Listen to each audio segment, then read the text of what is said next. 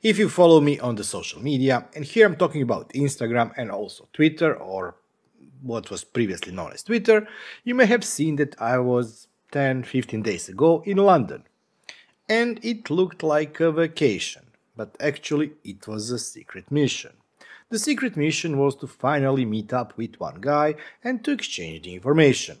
One thing I didn't know is that I will end up with a box in my hands. So the next task I had was to smuggle that box from the UK to continental Europe. And I did it. So today we're going to look at the contents of that box. And thank you, Alexei, for that box. It really was awesome. We'll start in a couple of seconds.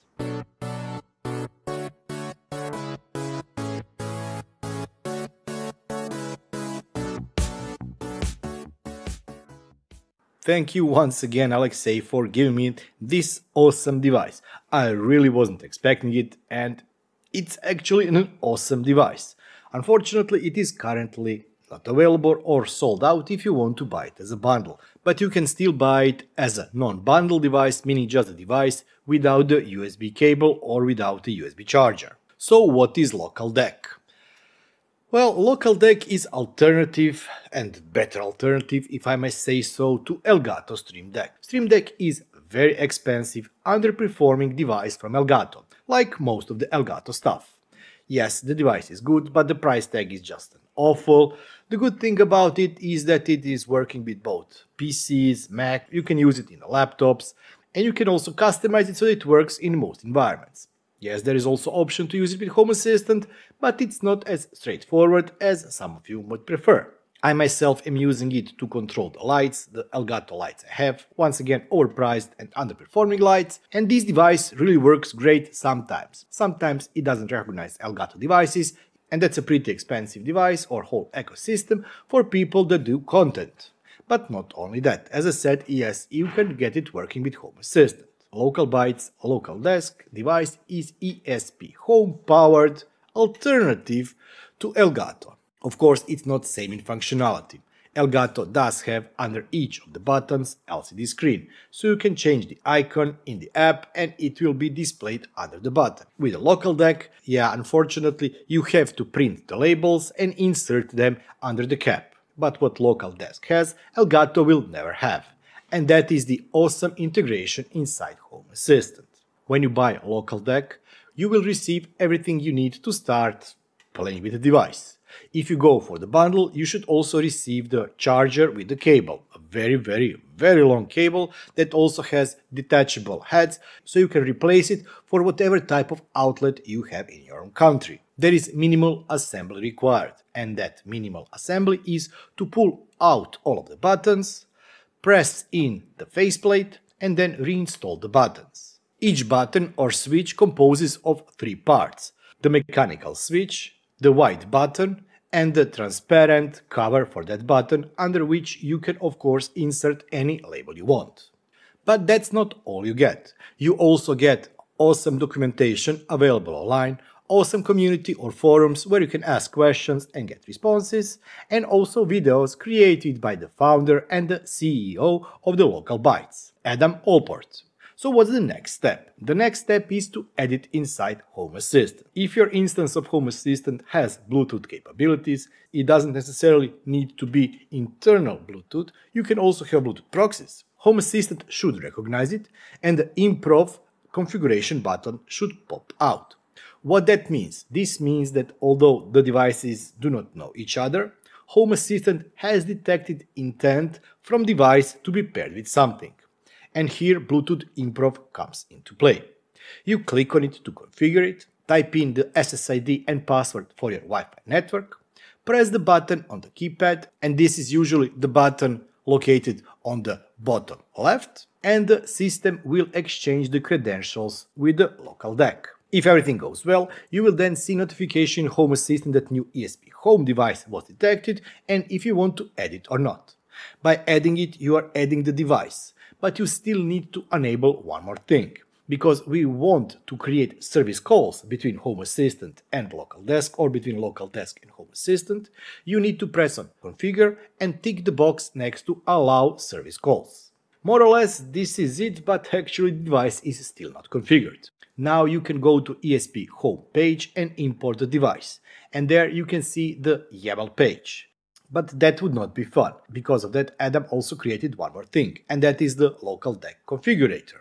What this configurator allows you is to configure each and every single button. There is also online version of that same thing, but I really would recommend that you install the local add-on. I will be, if I remember, posting a link where you just click open a link and it will then automatically add the repository and also install the add-on inside Home Assistant. And when you open the add-on, you should see something like this. These are all the YAML files for various devices I have, but it has recognized that I have one device called Recording Deck.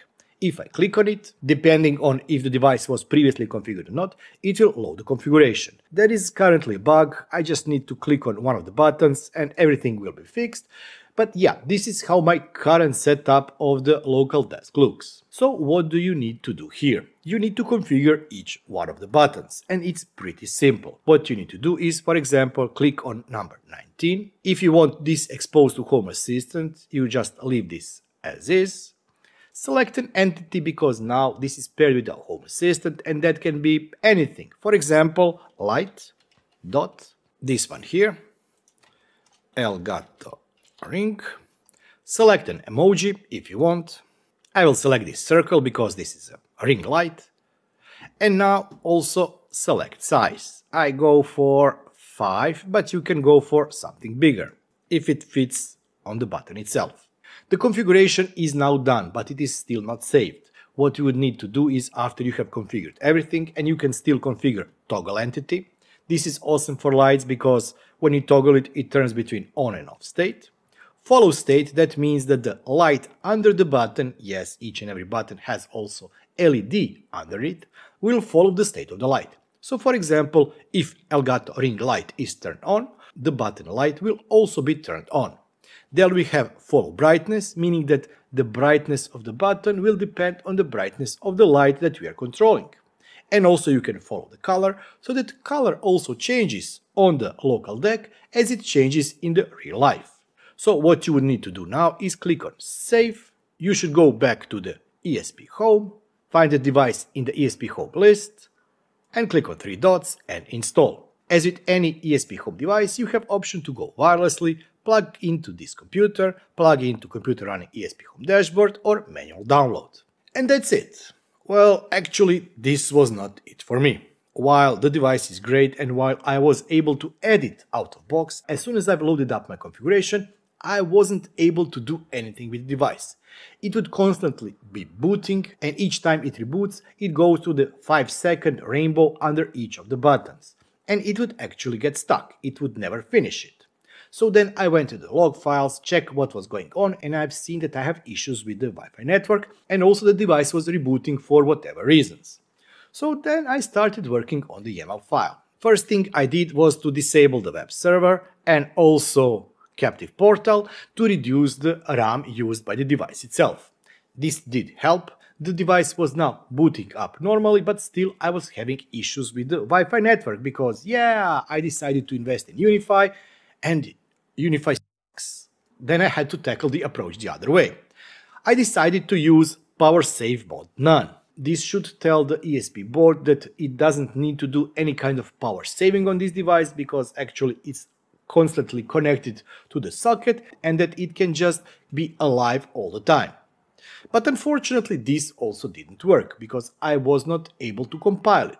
The issue is that if you want to enable this functionality to change the power save mode from light, which is the default one, to none, you also need to disable everything related to improv, because BLE functionality needs to have power save mode equal light for whatever reason. And because of that I disabled everything related to improv, clicked on save, clicked on install wirelessly, and then wait a bit, around 5-10 minutes maybe, for everything to get downloaded, compiled, and then uploaded to the board itself or the LocalDeck itself. But that's not all that you can do with the LocalDeck configurator.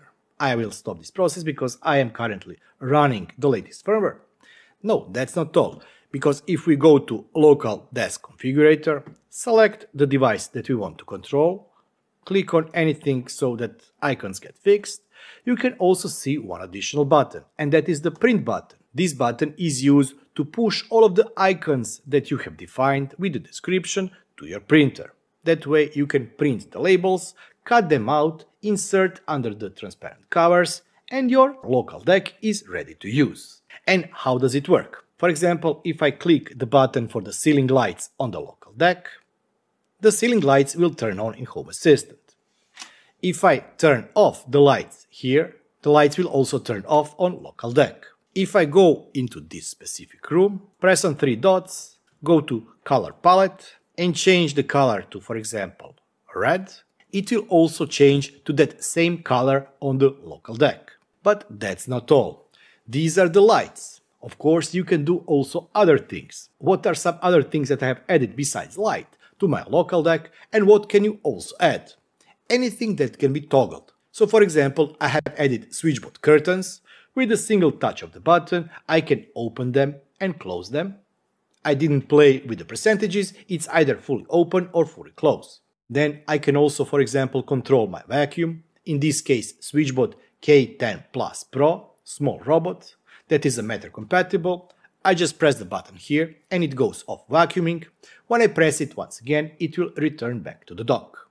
Or I can control my bathroom vent relay, that is the Shelly relay, which is actually a switch, or any other switch, cover, vacuum, or whatever you have inside Home Assistant that allows you to use on or off state. But that's not all. For example, if you want, you can change the input booleans and add them here so you can control the state of input booleans, run any script you want to run. Anything that is actually exposed in Home Assistant as an entity can be toggled with this LocalDeck. But what are some of the bad things? As I said, unfortunately, my experience of setting it up with my setup, with my unified network, was a bit troublesome. But if you follow the steps I did, and that is to disable the improv inside the YAML configuration and also enable or add power save mode equal none, it will work perfectly and react to every command. But you do not need to use it only with Home Assistant. I've seen that somebody has created alternative firmwares for it, and those ones can use MQTT. So even if you are using other systems besides Home Assistant that have MQTT capability or connection with MQTT, you can still use this device. Everything on device really looks awesome, it is very easy to set up, it is very easy to assemble, and of course you do not need to use LocalDeck Configurator.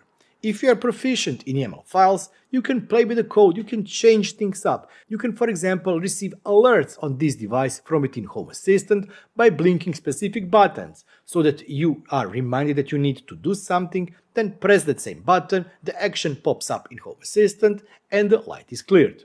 So it's all up to you how you will further customize this device. And the options are really limitless. If you want to know more about Author, this device or any other devices that LocalBytes is carrying in their shop, you can go to the LocalBytes blog and read everything there. And as I mentioned, the author or creator or founder of LocalBytes has also created a couple of videos, not just explaining how to set up, but also his process of creating and what were all of the hurdles. So I really do recommend that you go and check out this device, and of course, if you like it, don't forget to buy it. All the links to everything will be down in the video description. And once again, I must say thanks to Alexei, because I really was surprised. I didn't have any idea what was inside the box. So I really was surprised, and I'm loving this device. But I also know that I have a couple of other devices in my pocket, or my hand, sorry, that I will be sending back to Alexei. I really do hope that you did enjoy this video. And if you did enjoy this video, don't forget to give it a thumbs up. It really means a lot to me, but it also helps with the YouTube channel. If you have any kind of a comment or a question, if you are already using LocalDeck or any other LocalBytes devices, I really would like to hear your opinion. What do you think about them? Also, if you have issues with them, I may not be able to solve those issues, but I really would like to hear what are your issues, what are your concerns, and also, especially if you have stopped using these devices, what was the bottleneck for you that you just decided to quit on it? This is maybe something that I'm most interested in. And before I end up the video, I also would like to say thanks to all those wonderful people that are supporting me and that have become YouTube channel members. Thank you all for all of your support. But let's not forget each and every one of you who has watched, shared, commented or liked my videos. Thank you.